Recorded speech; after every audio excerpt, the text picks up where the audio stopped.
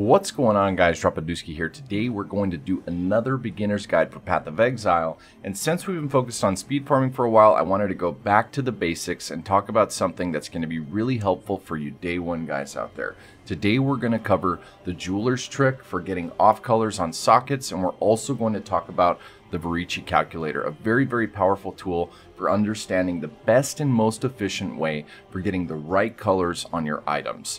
So to start this off, let's talk about off coloring a helm or a piece of armor, right? And we're specifically, for me, I'm going to talk about the 4 links today, but it works the same no matter how many you're going for. Now, for our instance or our example, we're going to be talking about a helm like this, right? So if I were doing a miner, right, like an arc miner, or the ice spear mine's really popular right now, I'm going to want a helm for my secondary mine that has remote mine and place an additional mine. Now sometimes you're going to find a helm that has the perfect stuff that you need, so the perfect prefixes and suffixes, but you're going to realize, oh shit, this is a strength-based helm, meaning that it's really hard to get blue and green sockets on, meaning they mostly roll red, and I need 3 blues and a green on this thing. How am I going to do this without spending ungodly amounts of chromatic orbs? Well, this is where we touch on the jeweler's trick. Now, the jeweler's trick is all it's going to require to get the correct colors is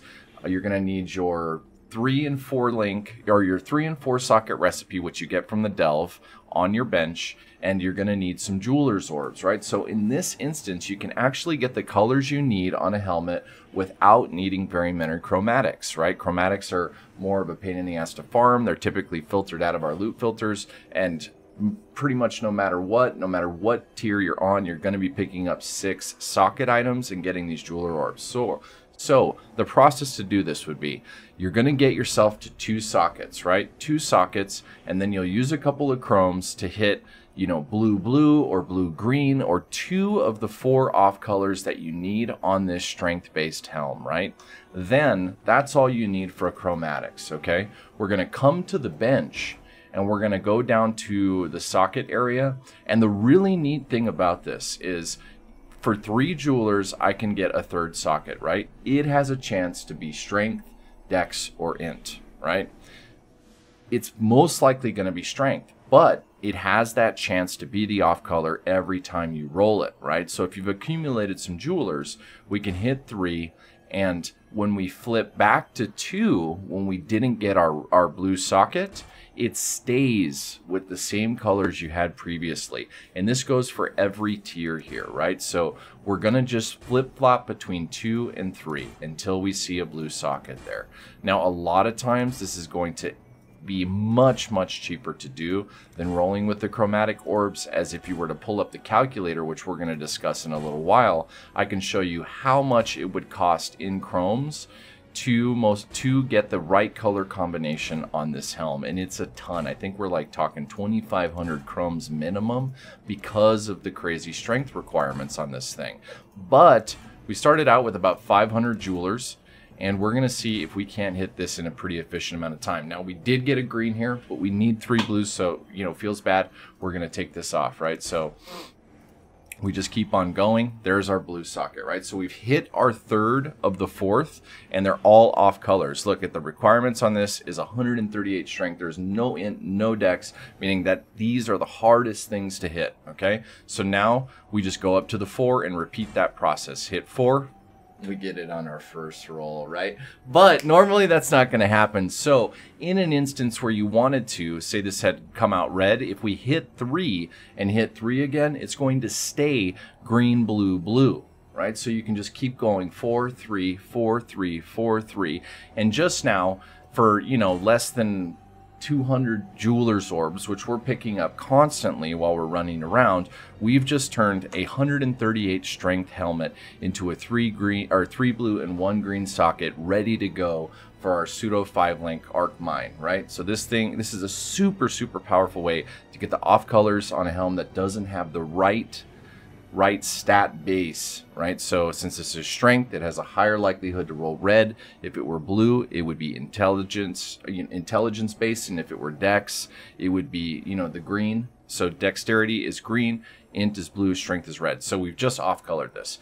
The next thing we're going to talk about is the Vorici calculator. Now this comes in really handy when trying to figure out, okay, I've got an Eternity Shroud, but my build needs 4 red sockets, right? And as you can see, when you look at requires level 65, 107 dex, 90 int. How do I know what's the cheapest way via chromatic orbs to get 4 red sockets on this with the highest likelihood? So we're going to pull up the Vorici calculator. Okay, so this tool, which I will put in the description below, is a tool where you can come over, take a look at the requirements on your chest, right? So here we have 107 dex and 90 int, right? So I've typed those in. The total number of sockets we have is 6, and my desired colors are 4 red, 1 green, 1 blue. Then we click calculate, and it's going to spit out all these numbers. And if you look, this is just using a regular Chrome. This is on the bench, 1 red, 1 green, 1 blue, and then through all of the different available options on the bench.